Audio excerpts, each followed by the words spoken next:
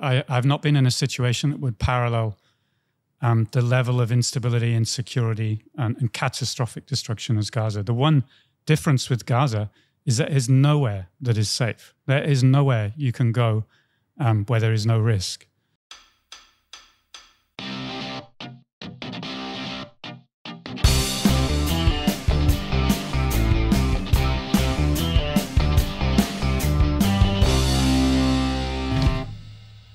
Assalamualaikum warahmatullahi wabarakatuh dan selamat datang ke episod ke-96 Keluar Sekejap bersama dengan saya KJ. Dan saya Syaril Hamdan. Syaril, saya nampak berada di perantauan ke? Saya di perantauan, saya di Singapura, KJ. Singapura. Adakah Syaril sudah menjadi penasihat kepada bakal Perdana Menteri Singapura sebab ada pengumuman baru ni bahawa Lawrence Wong akan menjadi the new Prime Minister of Singapore? Belum lagi. Hanya untuk tugasan-tugasan kerja yang biasa. Tapi banyaklah perbualan dengan rakan-rakan di Singapura berkenaan dengan transisi kepimpinan negara Singapura yang tak lama lagi. Okey, mungkin kita boleh bincang dalam episod yang akan datang berkenaan dengan isu tersebut. For this episode, to the listeners of the KS podcast, we have a extremely special episode. And again, the disclaimer at the beginning of this episode that this particular episode will be conducted fully in English, because Syaril and I have very, very special guests in the studio today.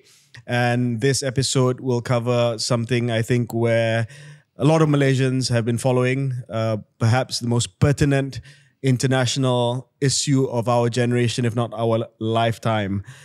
On the 8th of October, Israel declared war on Hamas. And since then, Israeli forces have launched massive attacks in Gaza and in the Gaza Strip. And this has involved heavy bombardment and raids, not just on residential areas, but on schools and crucially on hospitals, health centers, places of worship, ambulances, refugee camps.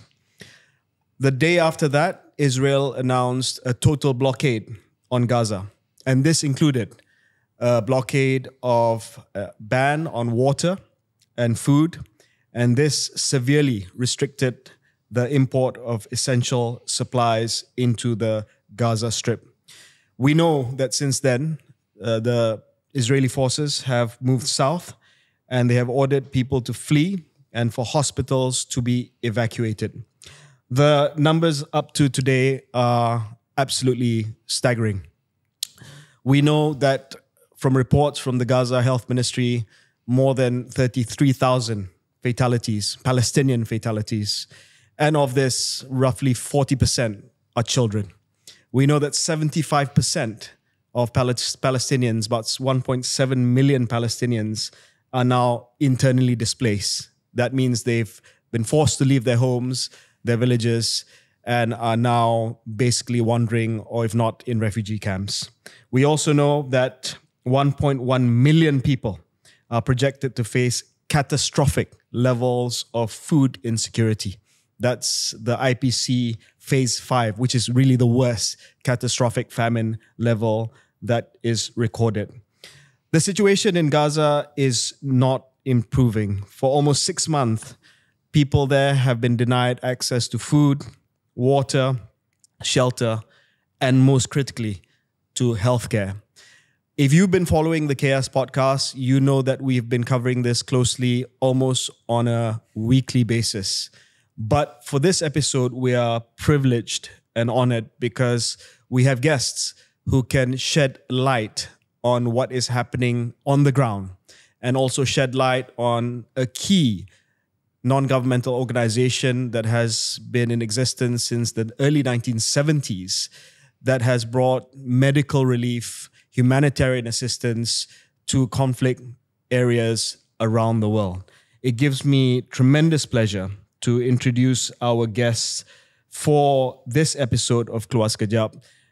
First, welcome Dr. Yuko Nakajima. Dr. Yuko Nakajima is chairman of Médecins Sans Frontières in Japan. Have I got it right?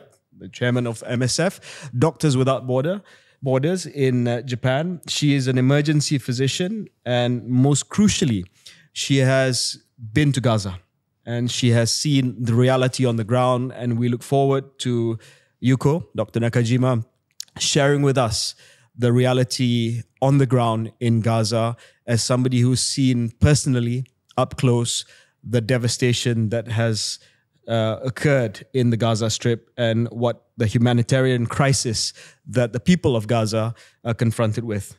Together with Yuko is Paul McPhun, who is the director for Asia Pacific and Southeast Asia, also for Médecins Sans Frontières. Now, Paul's been with MSF since the 1990s, 1997, if I'm not mistaken. He's been to many conflict areas, not yet been sent to Gaza, but he will also support Yuko in the discussion as far as MSF's role is concerned, what we can do in this region to help MSF. And MSF is an independent NGO. I think most of their funding comes from individual private donation. And it's essential that we continue to support organizations like Médecins Sans Frontières, MSF, in providing humanitarian relief in some of the worst conflict affected regions around the world. Yuko, let me start with you, because for many of us, we only see videos, photos.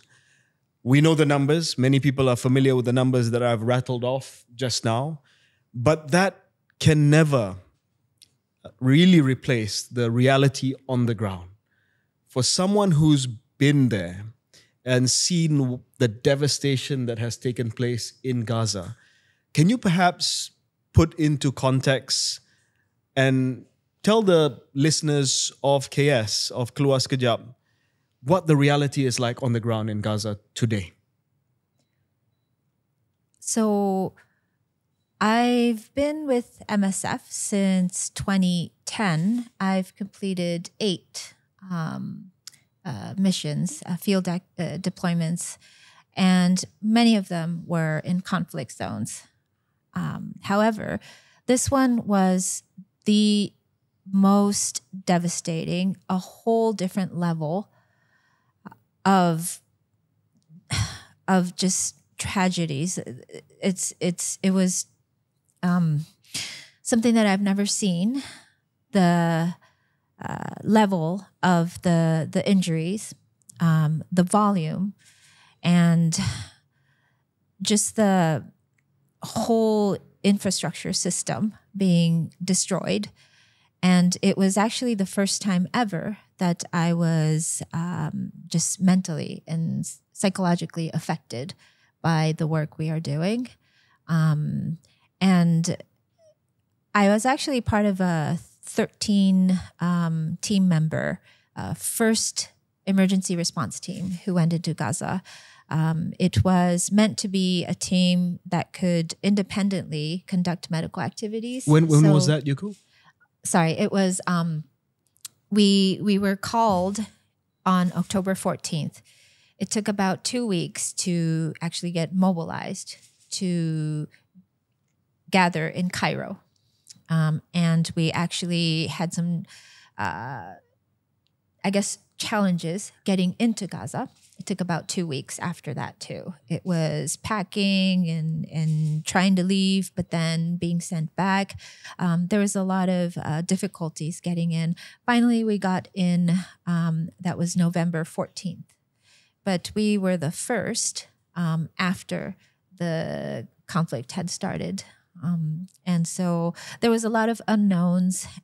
We didn't know where to stay, where to work, how much supplies there are, electricity, fuel, food, lots of unknowns, but we did the best we can to prepare to go into Gaza. So the 13-member team, we consisted of surgeons, so orthopedics, actually one each, an orthopedist, general surgeon, anesthetist, nurse anesthesiologist, pharmacist,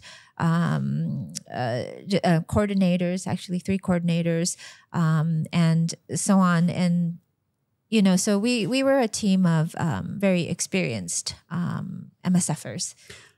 When you went in, were you undertaking medical procedures that were routine or medical procedures which were related to the conflict?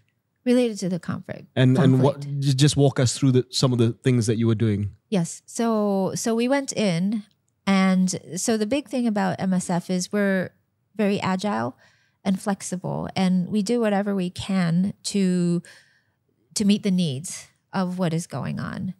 And there were catastrophic war trauma, war wounds that usually we would never see in our home countries. But being trained in what we do, we did our best to deal with these severe traumas, such as amputations, severe defects of tissues, deep burns, very extensive all over the body, horrible fractures, comminuted, just very unstable fractures, open fractures, just so many horrible traumas we saw. Also, we saw these subacute phases patients who the trauma wounds who were fixed being infected and horribly infected. And that comes from lack of infrastructure, lack of medications, a clean environment. And we saw those infections that were taking the lives of people. So there's the trauma, and then there's the medical patients who on both ends are very severe. And also there's the non-trauma people who lost their access to medicine, chronic diseases. Right. So like we see in our home countries, diabetes, hypertension, arrhythmias, they lost their medications. They don't have a home to stay. So we saw a lot of elderly people who they're living outside now in tents, so getting pneumonias. People are having horrible arrhythmias, very fast heart rates, missing dialysis. So their potassium is super high, and just so many medical issues in all sorts of different aspects and phases. And did you feel your 13-member team, I suppose you went to a few hospitals, or were you just stationed in one hospital? Basically, I would say one hospital, Nasser Hospital, which is now not functional. Yeah. At that time, it was the biggest functioning hospital. At that time, the north was being attacked. Yes. So there were many people from the north evacuating, exactly, and kind of evacuating in Nasser Hospital. So there were citizens, there were doctors, nurses who actually were living in the hospital too. So at that time, did you fear for your own safety where you were at that point in time? So probably I would say no. It was like a different level dangerous context, which for the first time ever, actually, when our team went into Gaza, this was in Cairo when we were preparing, we signed this, I wouldn't say, this waiver, maybe? Waiver saying that we understand that this is very, very dangerous. And it was the first time for us. Anyway, so it was very dangerous. We all knew it, but also we were ready for it. We knew what we were going into, but we still wanted to go. And I guess so by that time when we were in Gaza, I mean, all we cared was the patients in front of us. So, we kind of knew that, but it wasn't really worrying for me. And I think my team also are a little bit of maybe crazy people who are a little bit different than normal. So yeah. Well, I'm going to ask another crazy guy to just step into the conversation right now. Paul, you've been to conflict areas in the past. Now, Yuko described the 13 members that came in through Egypt and went into Gaza and served at the Al Nasser Hospital. But I've been told that you also have around 300 MSF staff and volunteers in Gaza, Gazan people. How do these guys deal with it? Because they are doing your work, MSF work, bringing aid, bringing humanitarian assistance, and yet their own homes are presumably being bombarded, destroyed. How do you manage that in terms of their morale, their assistance to them, what's happening with them? I mean, the first thing I would say is yeah, I've worked in a lot of conflicts, but I've not been in a situation that would parallel the level of instability, insecurity, and catastrophic destruction as Gaza. The one difference with Gaza is that there's nowhere that is safe. There is nowhere you can go where there is no risk. So in most conflict settings, we can adapt our model. We can position ourselves so that we have some control over our mobility. We have some possibility to get people in, get them out, particularly evacuate patients, refer patients, and pull our teams out, have periods of pause. So we have those tactical options to position ourselves in a way that doesn't expose our patients or ourselves to unacceptable levels of risk. But in Gaza, and Gaza particularly today, that is simply not an option. And for our Gazan team members, I mean, they have suffered and gone through, unparalleled, unbelievable reality in the last 6 months. Many of them have lost family members, multiple family members. They themselves have lost their homes. They've been displaced. And yet still, they continue to assume this medical responsibility to return to facilities.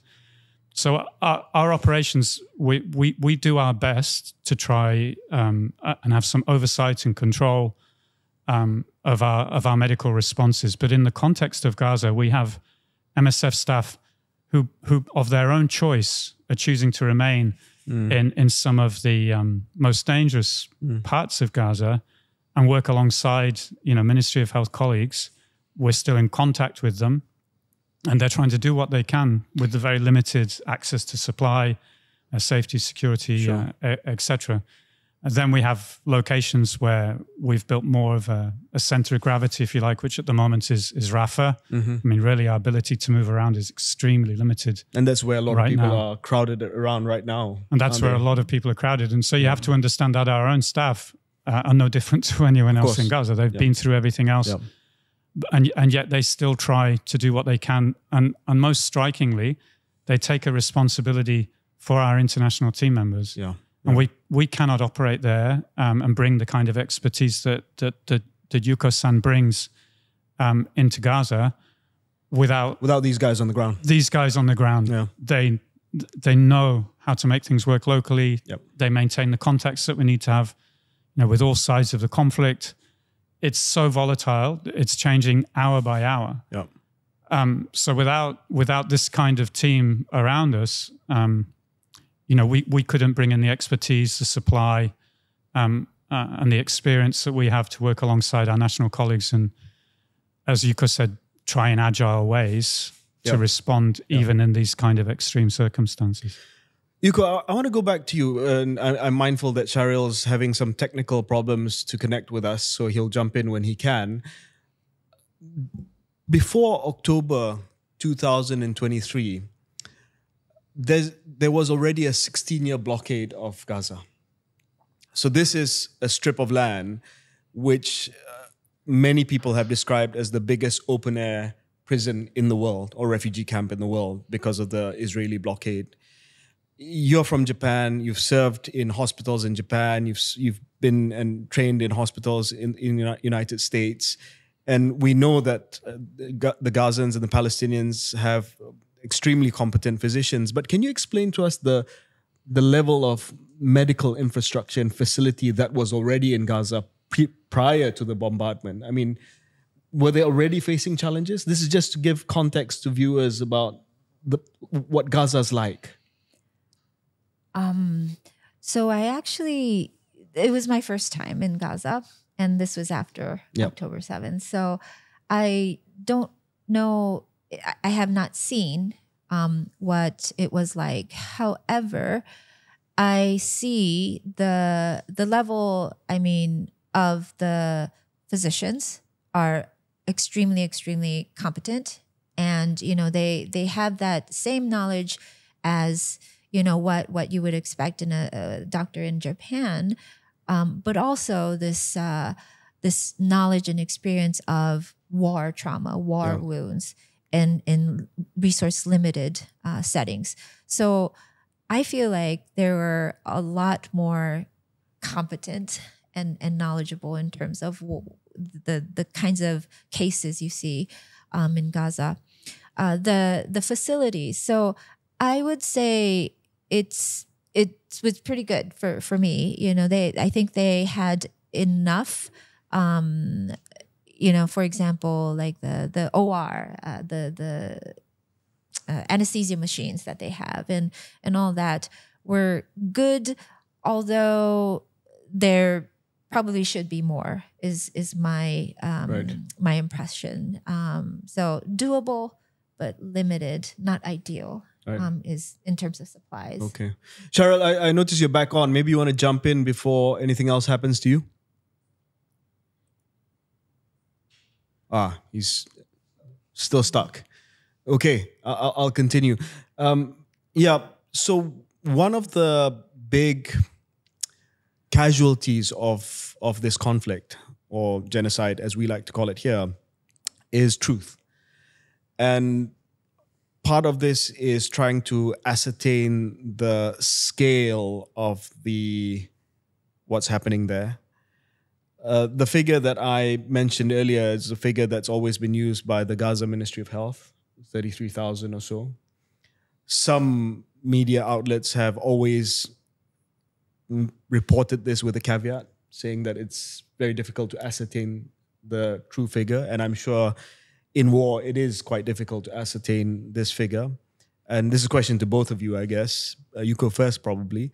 From what you saw and from what you heard, I'm not going to ask you whether that figure is accurate, but is it within that ballpark? Is the scale of life loss of that degree? Mm-hmm. Yes, to me, I don't know the exact numbers and it's hard to tell, but we did receive many waves of mass casualties, which I've seen many already dead. So these were children dead on arrival? Many were children and women. My first mass casualty that I encountered, after it was shocking, after I got back, I thought about it, and then I realized that there were only children and women for my first mass casualty. And there were a couple at least during, a day.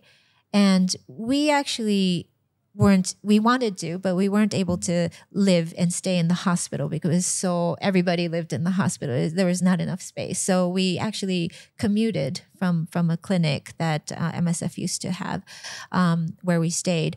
And we know that at night, there was a lot more airstrikes and mass casualties that came in because it was at night that we heard so many airstrikes. And also when we show up in the morning, the staff would say, we look exhausted, saying that there were mass casualties all night long. So from what I've seen, there were many, many deaths, many, many war, trauma. Even if you survive so our job is to resuscitate patients. Even if you survive for a couple days, weeks, there's no long-term care existing. So we see subacute death. So to me, it feels accurate, although I don't know the exact numbers. Well, I've seen you on some interviews and you've addressed this issue of the numbers. Any thoughts? I mean, we can't even account for all of our staff. Yeah. We know over 200 aid workers have been killed. We know of 5 of our own staff that have lost their lives. But we have staff we simply can't account for.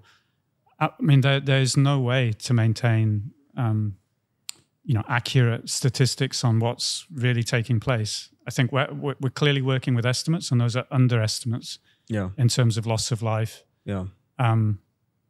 yeah, when it comes to other major risks, like the question of famine and malnutrition, in any other setting, we would survey that so that we had the kind of evidence we needed to understand who's been affected, where, at what scale, to launch a response. I mean, here you can't do that. You can't do any of this. Yeah. So you really are working quite blind. Sure. It's much more a reactive response to what happens day by day than anything else. Sharil? I'm just going to jump in some connection problems. I think it's going to be very difficult, even with the best effort, to try and paint the picture and have people who've not been there understand. But I think you're both trying to do the best you can. My question is, maybe tell us a bit more about the people on the ground. It's not just MSF, it's also some of the UN agencies, a number of other NGOs. Paint a picture for us. Who are these kind of people who are willing to risk their lives, and what is the dynamic between the different organizations and the powers that be on the ground when it comes to delivering aid? Yuko? Yes. So when I was there, ICRC, a team of ICRC was working at European Gaza Hospital. ICRC actually was able to get in a little earlier than us. And I think it's because they had, they were involved in the hostage exchange and stuff like that. But anyway, they were working really hard. I've never met them because our movement was restricted. But who tells you guys where to go? Like ICRC goes here, MSF goes there. Is there any coordination there, or the Gazan Health Ministry does that? I think for MSF, we've been working at Nasser Hospital in one complex, just the OR. So I think it was natural to decide, and minding we were the first team to go in, and that was the first thought of, okay, Nasser Hospital seems to still be working. We're going to go back to where we used to work. And then so we joined the locally hired staff, the Palestinian staff who were working there, who continued to work there since October 7th. So it was natural for us. I don't know of any coordination in terms of you go there, you go there. But we did, I know the coordinators, so this was, the coordinators on our team were constantly in contact with the others in the area, especially ICRC. I know there were people from the UN also, not like constantly working, but I guess like surveilling a little bit. And there is an effort to coordinate with the other organizations in the area. I don't know if you want to I mean, in all emergencies, coordination is the responsibility of the UN. Usually UN OCHA. In the case of Gaza, it's UNRWA. So they take a role to establish this kind of knowledge and architecture and lead on bringing together essential information that you need to know about where are the gaps, who's doing what, where, what capacities exist, etc. The problem here in Gaza was it's so limited, it's so restrictive anyway to get in. Very few organizations with the background experience capacity to necessarily work in that kind of hyper insecure environment. That the environment doesn't actually enable a great deal in terms of you go here, you go there. And on top of that, it's so volatile. I mean, it's changing literally hour by hour, day by day, in terms of where you can work. So for us, the natural orientation is of course to work in the facilities where we're known, we can identify ourselves. It's clear who we are and what we're doing. But outside of that, to have a more regional coordinated approach, the context simply does not allow it at the moment. Yep. So it's much more by default, where can you assume an acceptable level of risk to be able to undertake the kinds of activities that you feel can have the biggest impact. And that is, of course, coordinated and exchanged between those lead agencies that are on the ground. But this is not comparable to any other kind of emergency scenario or situation where you'd see a large-scale response, a lot of organizations, a need for significant coordination, mobilization, etc. Yuko, you were based. If I can just quickly jump in, KJ. I think I've heard Paul mention twice now. This is a situation beyond compare.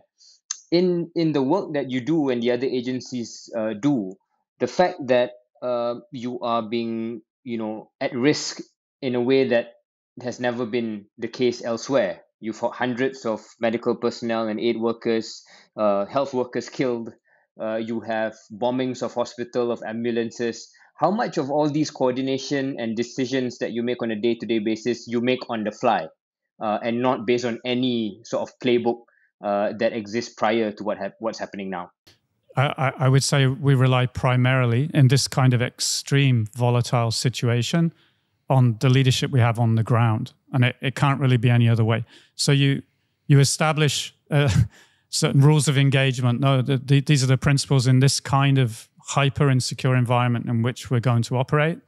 Very limited movement.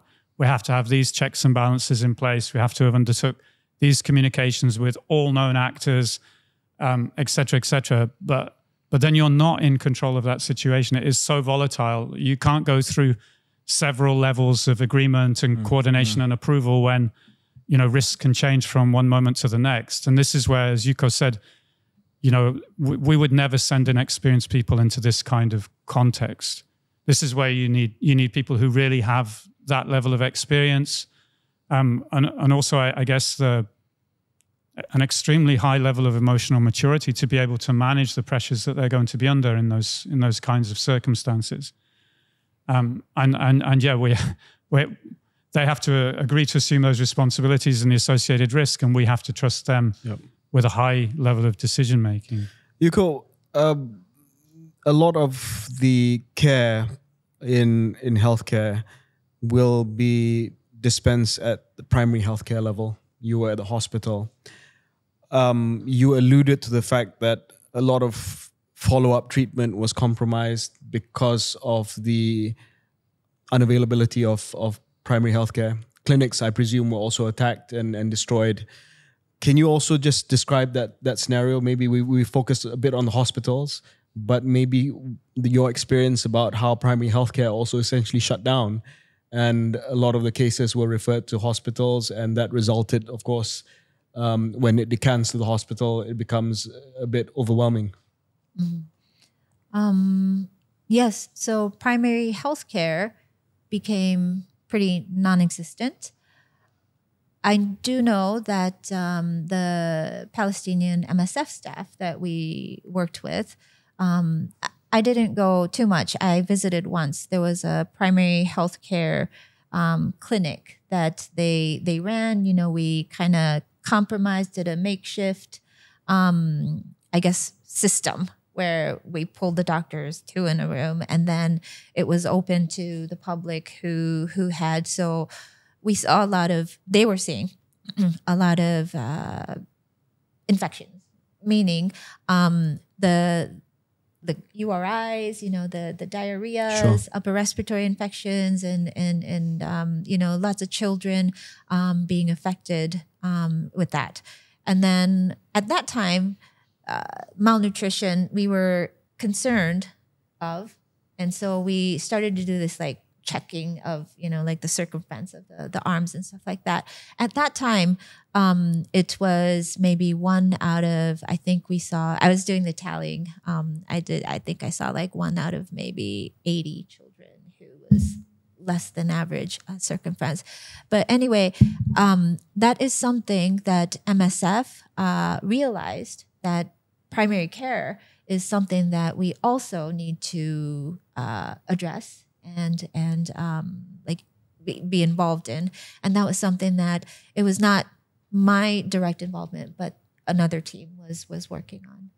Because I suppose the effect of this, what's happening in Gaza today, will reverberate for many, many years to come. You're not just talking about a trauma wound.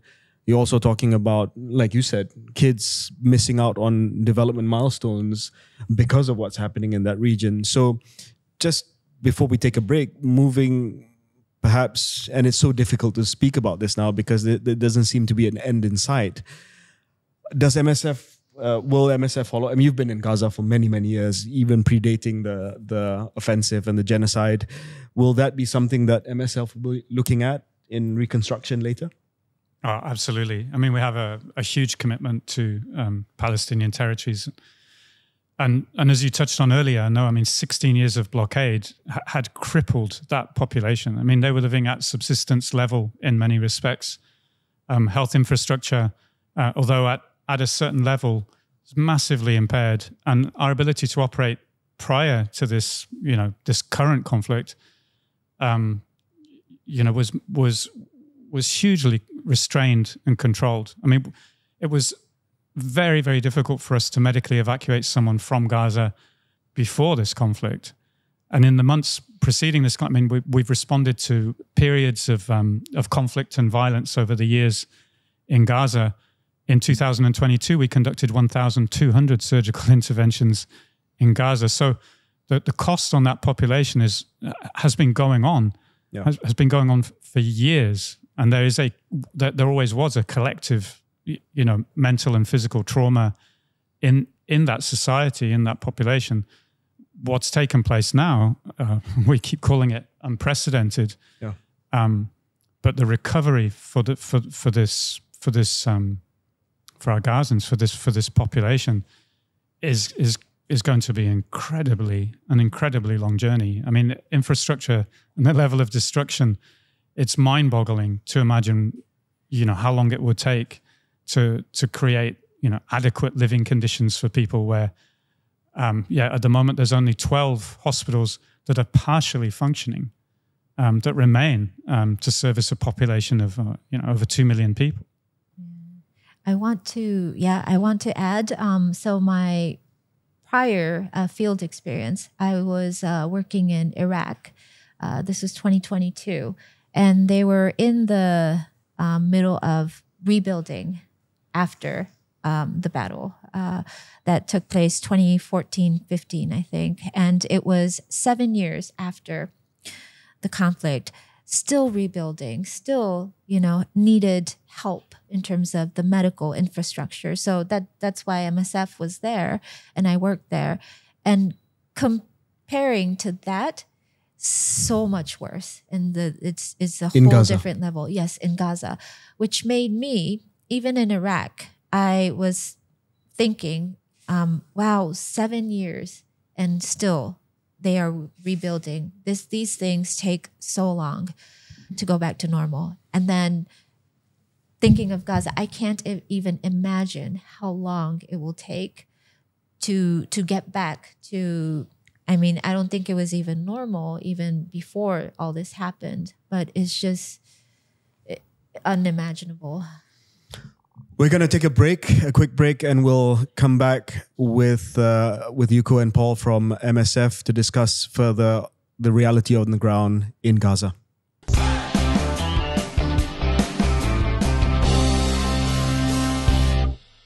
Welcome back to this special edition of KS, episode 96, where we are joined by two representatives from Médecins Sans Frontières, Dr. Yuko Nakajima, President of MSF Japan Board of Directors, as well as Paul McPhun, who is the Director for MSF for the Asia Pacific, as well as Southeast Asia.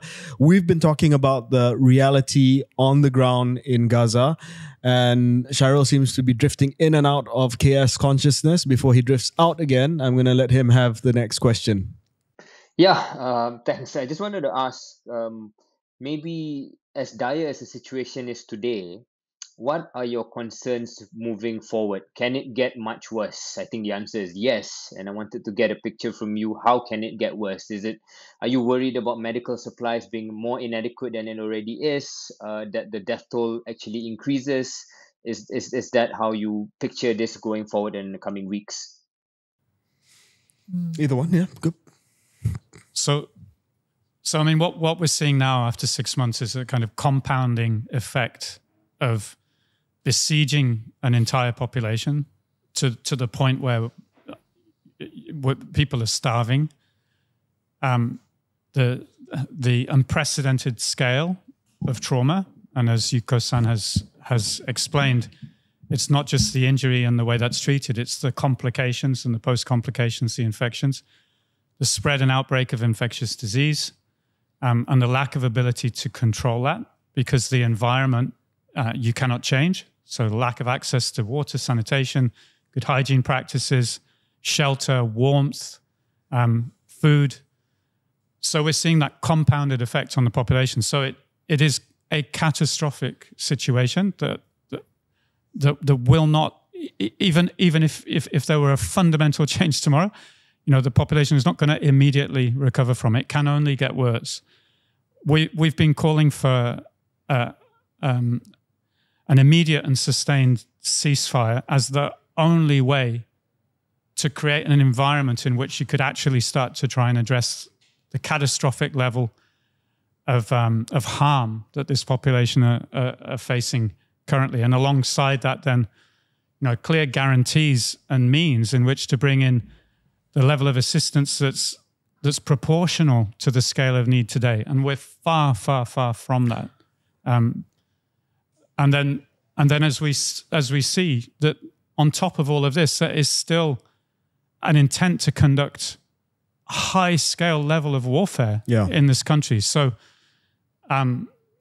it remains almost impossible to operate under these kinds of circumstances. So yeah, unless we see fundamental change, which is the ceasefire, it's the opening of access, and it's guarantees to stop indiscriminately targeting infrastructure, civilians, etc., then it's very, very hard to imagine the situation having any opportunity to improve in the short term. Yuko, just expanding on Cheryl's point, you were in Nasser Hospital, that's in Khan Yunis, towards the center, I suppose, the north of or center of Gaza. Now, a lot of the population has shifted and been displaced to the south because they feel that was the safest place. So, you have in excess of 1.5 million people, I suppose, now in Rafah, which is the border with Egypt. Tell us what you know and what you think your colleagues are going through at the Rafah Indonesia Field Hospital. I think that's where MSF is based. What's going on right there? What's going on there right now? It's not just the war trauma and the wounds, but it's also the compounded effect of lack of sanitation, lack of nutrition. It's this psychological trauma as well of expecting this huge ground offensive to take place. What would be going on in the hospital right now in Rafah? I mean, to be honest, I can't imagine. I don't know. I can talk to what I experienced myself, and probably just kind of assuming that it's very similar. When we were in Nasser Hospital, it was when that area, Khan Yunis, was increasingly getting more dangerous. And actually, the hospital that was packed of people who fled was actually getting a little bit, there were rumors that maybe we should leave. So the last 2 or 3 days, people started to leave. And also the staff who we've worked with started to evacuate more south and not show up. And there's this I guess atmosphere of, okay, like we might be attacked tomorrow. Are you still going to stay or not? And I would say most of the staff stayed, but with concerns. And they also had family in the hospital who have evacuated with them. And also they had their patients who they've been treating. And I know that, I've been following, I've been trying to see how they were doing on social media. And even when I watch Al Jazeera, I see, my colleagues show up and talk. And even after I've left. And so many of them chose to stay despite the attack. And Nasser Hospital was besieged. And actually, it was, I remember I was watching in January on the news that there were snipers It was, you had to risk your life to even move between the buildings, which I did all the time between the ER and the OR. And there was a wounded person outside, and the staff who I actually worked with were running out under the snipers and just to retrieve an injured, to be able to treat them. And I think, the concern of the people when I left were accurate, were correct. We're going to be next. We're going to be attacked. And, and then I see the people who have remained, risking their lives and still helping people. I think with my colleagues in Rafah, that might be similar, although I don't know the exact situation. And I also asked that because just geographically, when you look at Khan Yunis, which is slightly north of Rafah, and you mentioned just now, people were talking, should we move south? There was still that buffer, but this is it. Right. This is the last. Yeah. This is the last point. You can't go anywhere else, and the Rafah border is not, for all intents and purposes, is not open to free flow of people. So they're trapped right now, and that's really why I asked that question. But I want to just move a little bit into the conflict, and I'm very, very mindful of the fact that as MSF officials, you have to be non-political about this. But from the IDF side, the Israeli army side, they will, and they have always argued that hospitals were fair game because there are networks of tunnels under these hospitals which harbor Hamas fighters. Hospitals are dual use. They're not just used for medical purposes, but also as military bunkers for Hamas. I'll ask Yuko in a while because you were there in Nasser Hospital, whether you saw these so-called bunkers. But maybe Paul first. What's your response to this? Well, we have never witnessed any medical facility being used in that way, the way that you have described that. We never saw really any evidence of that whatsoever. And I don't think anybody has yet seen such evidence presented. So certainly, our own experience is quite different. This is speculative, Paul. You don't have to answer it. So why were hospitals and medical facilities attacked? Was it just sheer evil or sheer incompetence? What's going on there? I mean, we do not buy the argument, that this is a casualty of conflict. No, that this is war, and this is what happens in war. We have witnessed a systematic destruction of health infrastructure. There have been over 400 medical facilities have been directly targeted. Of those, 20 medical facilities of MSF have been directly targeted. We have called for accountability. We have called for investigations. We've called for some kind of response to explain these actions. And we have received zero response on any of these accounts. So we do not buy this as an organization. This is either a strategy that's being conducted of warfare, which is one of total obliteration of infrastructure, or as you said, it is complete and abject incompetence, inability to actually conduct smart warfare, which would seem ludicrous under the circumstances. Dr. Yuko Nakajima, you were at Al Nasser Hospital. Did you see any of these things which some, or at least the official line from Israel, is justifying the attacks on hospitals, that there are tunnels, that there are Hamas people in the hospitals? I was there for 3 weeks, but I did not see anything that would even make me suspect that there's something going on. It was a hospital full of people needing help, and everybody, the staff who were there, were just busy treating patients, and that was it. That was all we did. Cheryl, I'm going to bring you in a sec. Can you hear me? Yeah, let me just ask Yuko one quick follow-up before I go to you.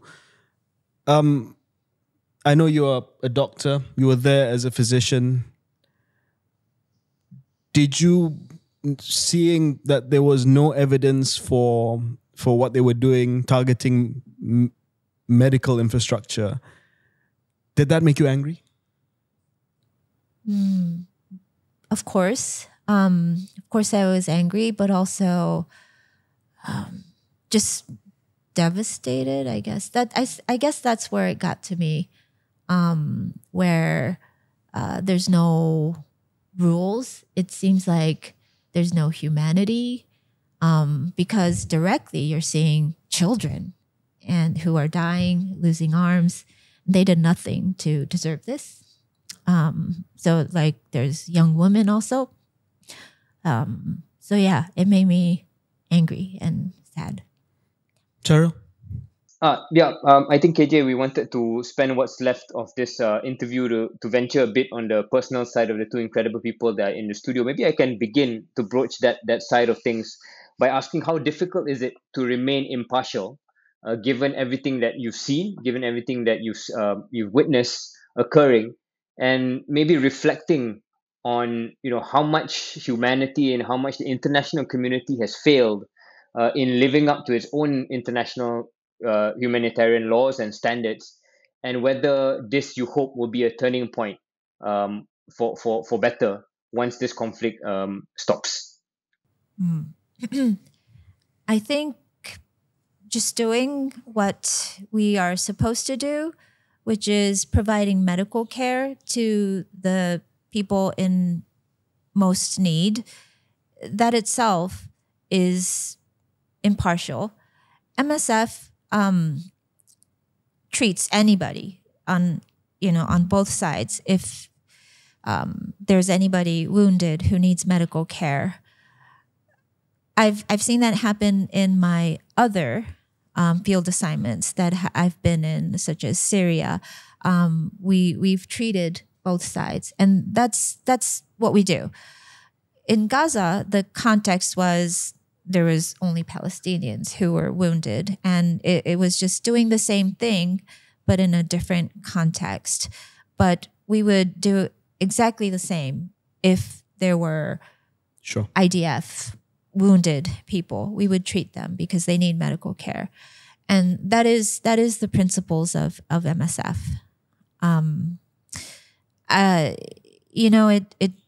It does make you upset, and I do have my personal views and thoughts. However, I think just telling the facts on how it is and what we've done, just facts, objectives, telling just tells everything. I think it says a lot without having to be political. Yeah. When I go out and tell the story, I never go into political, my personal opinions or anything like that, which, especially being based in the United States, it's a very sensitive, controversial thing. But the strength of MSF is that we are in the field and we've seen the reality, and we just tell the truth about what has happened. And I think we're one of the very few organizations that go out, as much as we can.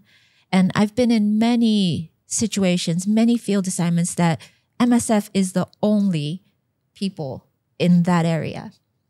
And it comes from being apolitical. The how we do our medical activities, the funding is not from governments, it's from individuals. That makes us very independent and impartial. So that's what I really love and am proud of about MSF. So that's, I guess, how we can stay impartial. It's from me. Paul, I'm going to expand on that a little bit and say that I agree 100% what Yuko said. The facts speak for themselves in Gaza.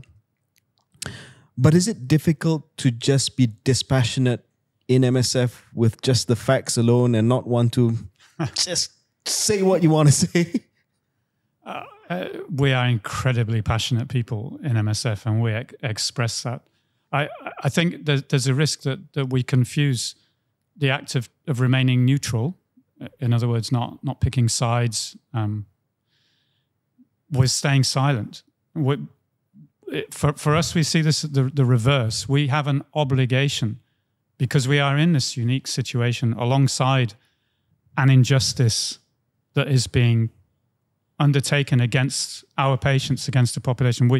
We have a responsibility and an accountability to our patients to bear witness publicly to that reality, and we do that, as Yuko said, in a fact-based way. We speak to what we know, and we provide evidence, either our own testimony or medical evidence that corroborates a reality that we have directly witnessed. And we see that as an obligation as a humanitarian. We don't see that as a political act. We can't change the course of this war, Sure. but we can make sure that the cost of political action today has to be accounted for. We can make sure by making sure that the facts are there in the public domain, and the impunity that we see today, and the level of complicit endorsement from states around the world for what's taking place, cannot go unchallenged. And we challenge it because we have this direct experience. So I guess my message would be, maintaining our neutrality, our independence. It doesn't mean we have to stay silent. So that's extremely well put. Cheryl, anything on your side to follow up on that? No, I absolutely love both those answers. I think that's refreshing, because some people think impartiality means silence, and Paul, you articulated so eloquently why it's not the case. I think, this is not Paul and Yuko saying it. This is me saying it. I think what they've said is a worse indictment on what's happening than any political statement, because it reflects facts on the ground, and it reflects true reality from people who are clearly neutral politically. But I think their testimony is clear for anyone who can process what's happening. Yuko, you were there for 3 weeks in Gaza. Would you go back? Yes, in a heartbeat. In a heartbeat. At great risk to your own personal safety? Have you discussed this with your family, your husband maybe? My family has given up. They used to try to convince me out of these, going to the field. But for example, this Gaza, when I received an email, I almost replied immediately that I am going. But I hesitated a little bit. My husband he says I'm a warrior. He worries a lot. He's like a mom. And always. I'm 1 hour late from work, and he always texts like crazy. But anyway, So I can imagine how he's worrying when you're in Gaza. He's so worried. But he, when I told him there was a call for an emergency team in Gaza, he took a big sigh, and he's like, "You're going, aren't you?" And that's kind of how my family is. They are worried, but they don't think they can change my mind. At that point in time, was there enough cell reception for you to text him every day? No, so the reception, the communication got less and less and less and less during the stay. By the end of my 3 weeks, it was maybe, if I'm lucky, I get to send out a text maybe once or twice a day. Okay. So yeah, sometimes it was like, I'll just send it. I don't know if it gets through, but I will send it. And so communication was very limited too. And if you don't mind me asking, Yuko, I mean, this is perhaps a sensitive question, but how do you, as a physician on the front line, deal with your own personal trauma after going to Gaza? Because you've seen things. You've seen things that most people should never ever see in their lifetime. Mm-hmm. How do you process that? Or are you very good at just keeping that to one side for now? I have been good at doing that, but I guess I'm still trying to process. I haven't taken up the resources that MSF has. MSF has robust psychological care systems, for people coming back from the field. I just haven't, I was just busy simply trying to catch up on things. And I also, just didn't take that opportunity. So still to this day, I kind of, when I see patients, in the US and stuff, like emergency, in the ER, I just am so appalled at the difference of medical care, feeling that we are so spoiled, including myself. Anybody who lives in a developed or safe country are so spoiled. I feel bad when I take a hot shower. So it does still get to me. But I don't know, testifying like this is one of the things that the people in Gaza asked me to do. Just please tell the people in your country what's going on, and please be a voice for us. So at least that keeps me going. Paul, you were also in the field. How do you deal with this? How do you tell your family about the risks of your job? Yeah, I mean, a bit like Yuko-san, I've been doing this a long, long time. My family got very accustomed to not hearing from me for long periods of time. I started in the time where communication anyway was incredibly limited. It was mostly by mail. And so, over time, I never really appreciated, I think we're very selfish and we don't appreciate what we're putting family members through. I met my wife in Tajikistan in Central Asia, in a very insecure and stable period immediately post-conflict there. And so we've both obviously followed this kind of line of work together and have a healthy appreciation for what we do. I think my family has a deep regard actually for this organization. I mean, we've been involved in a lot of incidents and difficult events that have impacted us. And I think my family have learned to actually put quite a lot of trust and faith that it's an organization that is experienced, responsible, tries to do things well, tries to really limit and mitigate that risk.